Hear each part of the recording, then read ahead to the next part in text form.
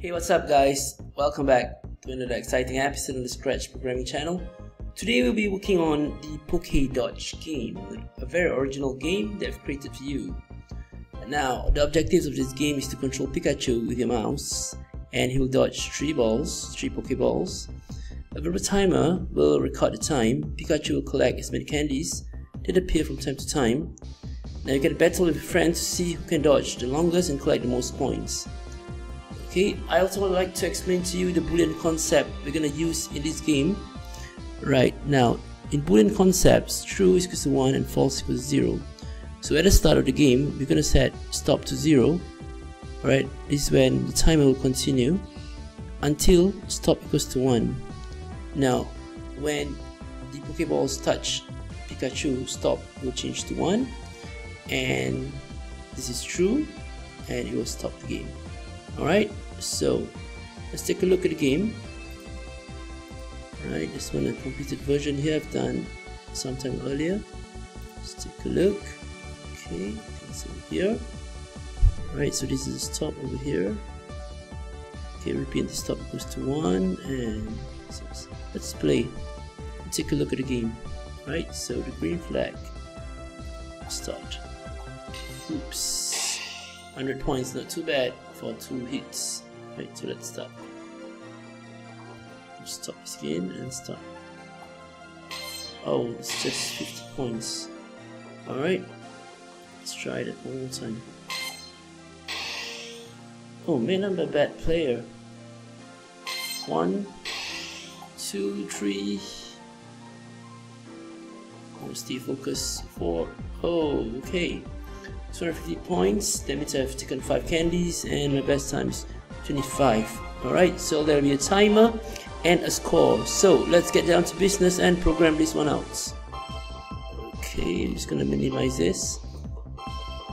Now you can click on the link below to get all these sprites and the starting PokeDodge basic setup, which looks like this. There's the Ultra Ball and the Great Ball is done, and there's a candy, and the stage is practically empty. So I am gonna first copy the link which I'm gonna use.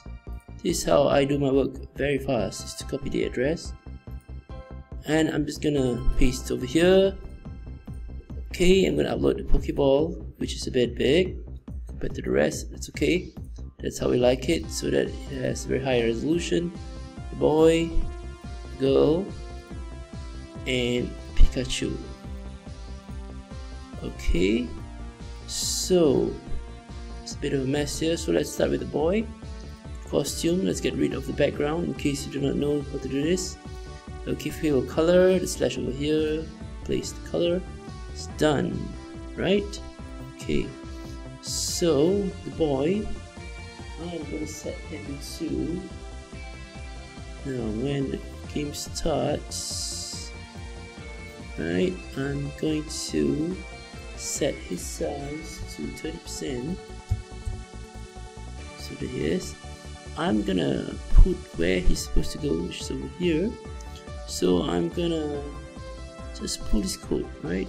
So once you put a code over there, the coordinates will automatically appear, but I don't like this number that much because it's not even, it's not rounded off, right? So I'm just gonna round that on out and down nicely. So the Y is a bit too high, so maybe I can wait 125 negative. That's nice. I'm gonna pass this, oh, if I pass that over to the girl, I'm gonna show him, right? Okay, and now what happens to this boy is actually he hides, he's hiding away. Now he only appears much later on. I'm just gonna click there. I'm just gonna leave this gap first. It's gonna show at the end of the game, right? Okay, I'm just gonna pass this code over to the girl too. So she's gonna hide. Take it from the boy. I'm gonna show later on. She's gonna show at 180. So sorry, this is the code for the boy. It's gonna go to the girl. Okay, she's gonna show at 180. Right. Okay. Now the ball is a bit too big. So at the start, as for the Pokeball, green flag. Okay, set size to, now we're gonna set size to 30%. Okay, I like to do it this way because I get to keep the resolution. So if I go back to 100, it's still perfect, intact. Yeah, so that's how you're gonna do it. Alright, set size. Now every ball, every sprite, it's a good thing to do. Show right location. Now you can send him anywhere actually, right? So he's just gonna go to location, right? I'm gonna start him out at somewhere on the top up there. Just gonna put this back. Okay, so level 100. This one is 0 to 20. Okay, right up there. Right, and he's just gonna point in between 90 and minus 90. Okay, and he's gonna move, and you're gonna edge bounce, right? If he touches Pikachu, what will happen is that if he touches Pikachu, okay, we're gonna activate this top. Right, we have not created variables, so I'm gonna go ahead and create 3 variables. We're gonna use score, timer, and something we like to call stop. Okay, so I'm not gonna use a broadcast for this one. I'm gonna change the stop to 1. Alright, so if he touches Pikachu, right, now this value is gonna go up to 1. Okay, right, and it's gonna signal to everybody that stop is activated. Okay, so in that sense, I am going to repeat this check.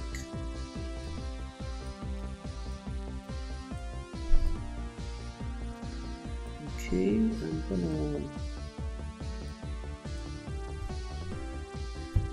let this movement happen to stop equals to 1. Now in this case stop is equals to 1, so it's not moving in at all. So who controls the stop? It's Pikachu himself. So let's go get down to Pikachu. So at the start, okay, now Pikachu is gonna show up again. Okay, he's gonna set 3 variables up. Okay, let's call the timer and the stop. At the start, the stop is 0, so you can see 0, right? Okay, and it's just gonna set his size to 20%. Let's take a look at that. Okay, that's small enough to dodge balls. Okay, now what he's gonna do, he's gonna glide around to various locations.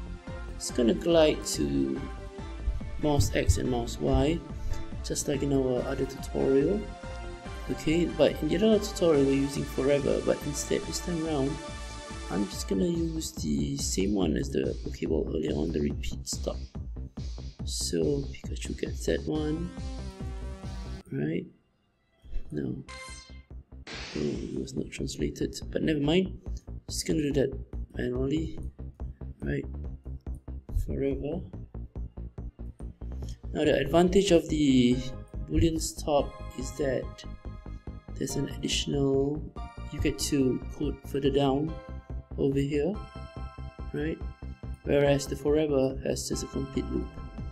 Okay, so I'm not gonna use my favorite forever loop. Just gonna use a repeat until. So let's try this one. So Pikachu is moving around. Okay. There you go. Stop 1, everything stops. Yeah. Okay. So this is ready. Okay, I am gonna start the timer. So I'm just gonna do a broadcast for the timer to start. Right, so start timer.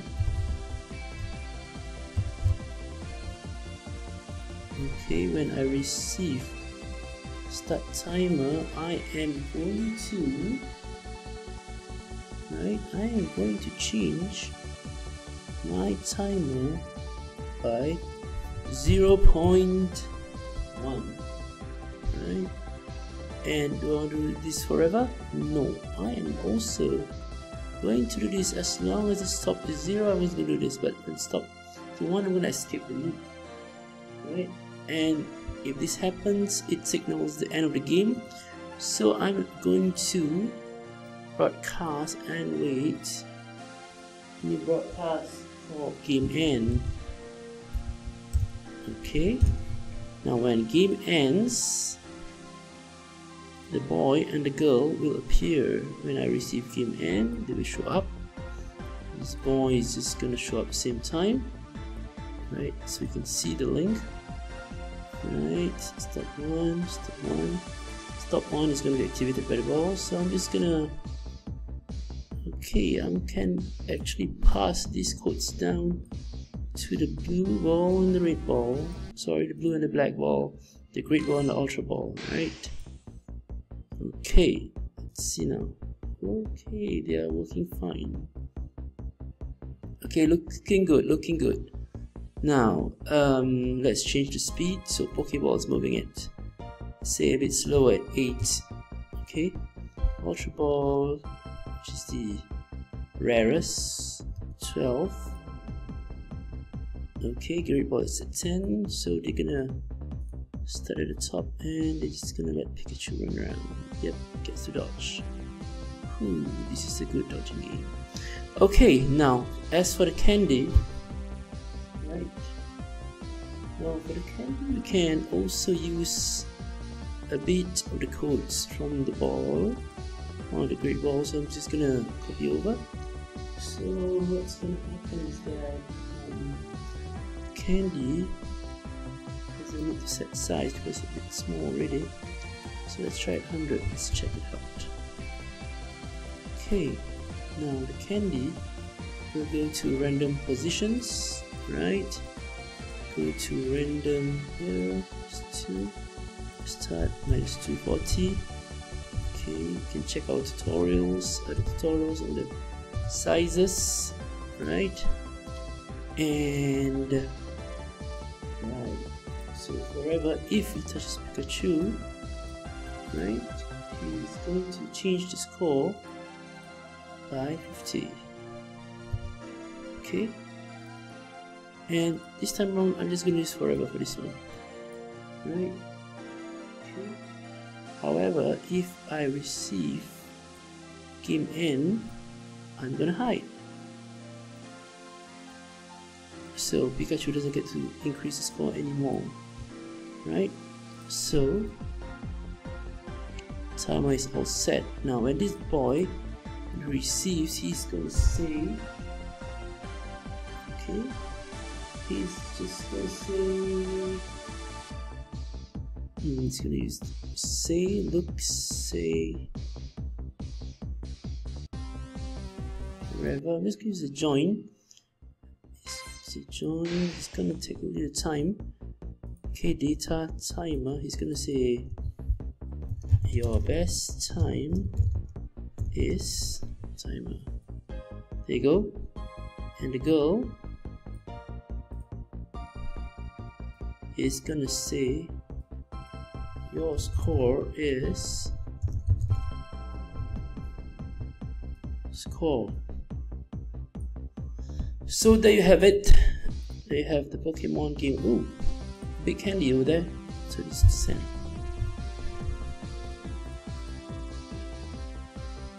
Oh, there you have it. So let's play the game one more time. Not bad.